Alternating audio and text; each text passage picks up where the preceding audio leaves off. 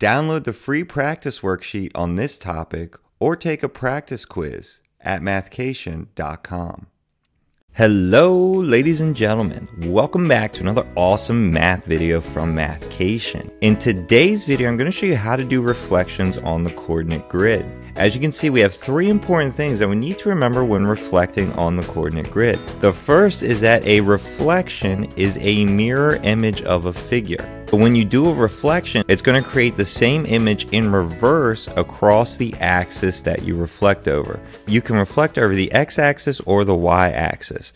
And the x-axis is the horizontal axis. So just to give you an example, I'm going to draw a triangle here. And this is going to be reflected across the x-axis. So this triangle, when it's reflected, is going to create a mirror image across the axis on the other side. And the same goes for the y-axis, except the y-axis is the vertical axis. So I can go ahead and draw another triangle to give you an example. And the vertical axis here is the y-axis. And this can be reflected across that axis as well. And it will create a mirror image on the other side of the axis. And these reflections can go in both directions. So it can go from top to bottom, bottom to top, or right to left and left to right. The next thing is that when reflecting over the x-axis, you change the sign on the y coordinates. So when you're reflecting across the horizontal axis, the y coordinate in your x and y coordinate is going to change. So your x coordinate will stay the same and the sign on the y coordinate will change. So if this y is positive, it'll become negative. If the y is negative, it'll become positive. And that's when you're reflecting across the x-axis. When you're reflecting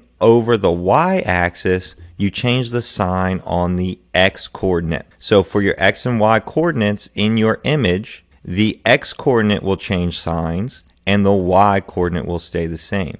If you reflect across the y-axis, the y coordinate stays the same and then the x will change. If x is positive, it'll become negative. If x is negative, it'll become positive. An easy trick for remembering the rule is that whatever axis you reflect over, that coordinate will remain the same. So if you reflect across the x-axis, the x-coordinate remains the same. If you reflect across the y-axis, the y-coordinate remains the same. And if you're learning anything right now, don't forget to subscribe so you don't miss out on other helpful math videos. Let's go ahead and get started on some practice problems. We have our first practice problem here that says to reflect over the x-axis. Now the x-axis is the horizontal axis, so I'm going to label x-axis here. You can see that we already have our figure A, B, C, D drawn on the coordinate grid, and we have our x and y coordinates listed over here on the left. Now we're reflecting over the x-axis, which means this figure is going to move across the horizontal line, so it's going to flip down. For reflecting over the x-axis is that you will keep the x values the same in your x and y coordinates, and you will change the sign on the y values.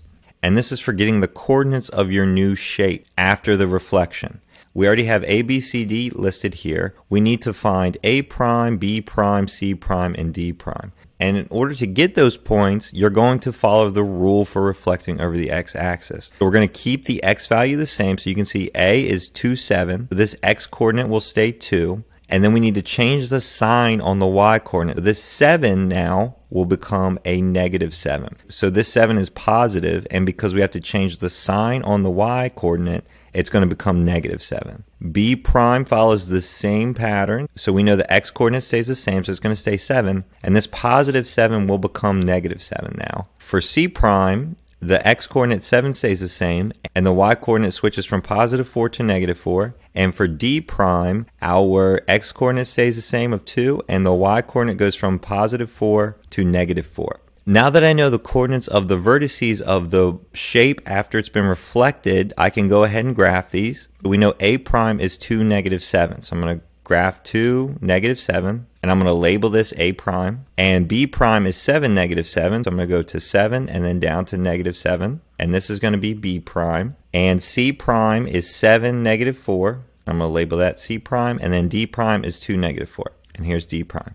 Now that I have the vertices on the grid, I'm going to go ahead and connect them. And now you can see that our shape has been reflected across the x-axis. To get these points, we just follow the rule when reflecting over the x-axis where you keep the x-coordinate the same and you change the sign on the y-coordinate. Moving on to number 2. Number 2 asks us to reflect over the y-axis, which is the vertical axis. You can see our original figure has already been drawn, ABC, and it's going to reflect over the y-axis, so it's going to move this way. We have our points A, B, and C here. We have to follow the rule for reflecting over the y-axis to find the points of our new shape.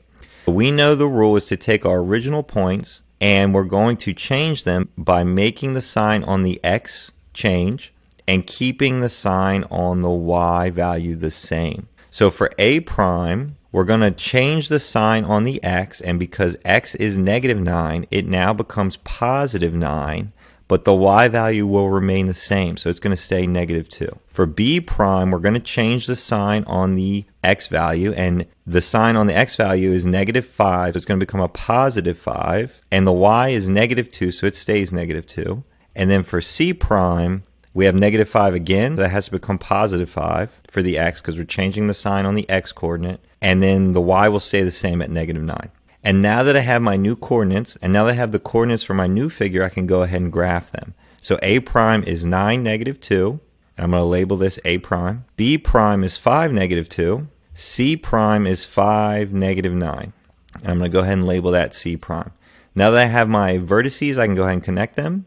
You can see that it's created a mirror image where the y-axis is directly in the middle, and it's acting almost like a mirror between the two figures. And finally, we're going to move on to our last practice problem. This problem says to reflect over the x-axis. Now the x-axis again is the horizontal axis, which means that our figure is going to move from the first quadrant down to the fourth quadrant. So it's going to move this way. Now when reflecting over the x-axis, we already know the rule for the coordinates is to keep the x value the same and change the sign on the y value. So we have our coordinates here, A, B, C, and D, and we're going to find A prime, B prime, C prime, and D prime. So A prime, we're going to keep the x the same and then change the sign on the y. So the y is positive, so it becomes negative. So it's going to be -4. For B prime, we keep the x the same and change the y from +6 to -6. For C prime, we keep the x the same, change the y from +4 to -4. And D prime, we're going to do the same thing. It's going to be +6, -2. And now that I have the coordinates for the new shape after the reflection, I can go ahead and graph. I know A prime is 3, -4. I'm going to put my dot and I'm going to label it A prime. B prime is 6, -6. So I'm going to put my dot and label it B prime. C prime is 9, -4. I'm going to label that C prime. And finally, D prime is 6, -2. Now that I've graphed all my vertices, I can go ahead and connect them. You can see that this figure has been reflected across the x-axis, and it's a mirror image of the original.